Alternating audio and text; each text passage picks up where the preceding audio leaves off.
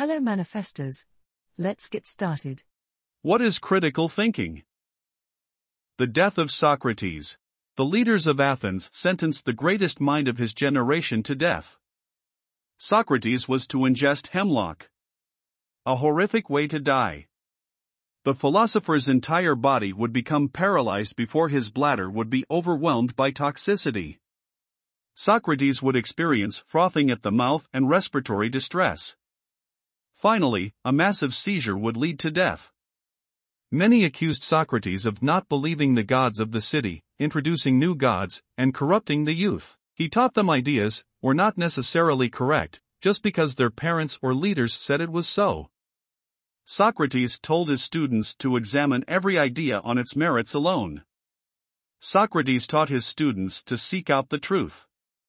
Though Socrates died, his students Plato and Aristotle carried this tradition forward. The man was dead, but his legacy remains immortal. The method of inquiry he pioneered is still known as the Socratic method, and it focuses on the development of ideas through constant dialogue. Each argument is teased out and broken down into its underlying assumptions. Each assumption is exposed to ruthless scrutiny no matter who made them and why. Problem solving, critical thinking in the abstract may be interesting, but it does not make the world around us better. We usually apply these time-consuming skills when confronted with a severe problem in need of resolution. Finding a better way of approaching a problem or achieving a goal means little, unless you take steps to apply it practically. Action steps. Let's perform an exercise and see what role critical thinking has played in your life so far and how you can apply it in the future. Take one of the most significant and most difficult decisions you have made in your life.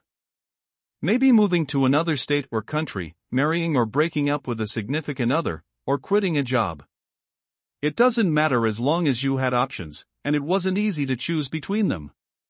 Next, do the following: write down all the alternatives you had to the decision ultimately made. Write down why you choose one over the other. Were these reasons based on facts you thoroughly researched or on assumptions? What assumptions informed that decision? How do you know these assumptions to be true?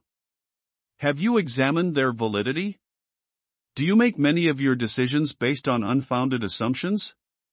What are some examples? When we make decisions, we make many unproven assumptions. Sometimes they are the product of our upbringing or beliefs. For example, in American society, we are taught to pay our debts and emphasize self-sufficiency. This cultural inclination influences some individuals to continue to accrue debts they can't pay, even though filing for bankruptcy would be a much better option. Maybe these ideas were imparted to us by an authority figure.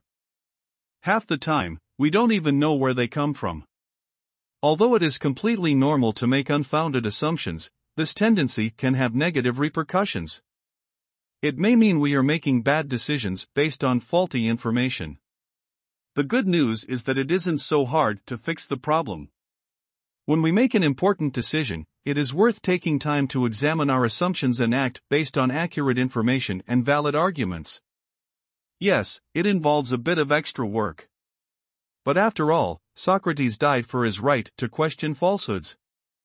Don't we owe him a little extra effort? Hello everyone, it's Chas. If you're new here, welcome. If you're a returning listener, welcome back. I wanted to do this video because what I'm sharing on my channel may be new to some people. I ask that you don't dismiss what's being shared and don't believe every word that is being shared. I ask that you do your research and come up with your own truth by using critical thinking. I know people have different beliefs and may think the things shared on this channel is blasphemy.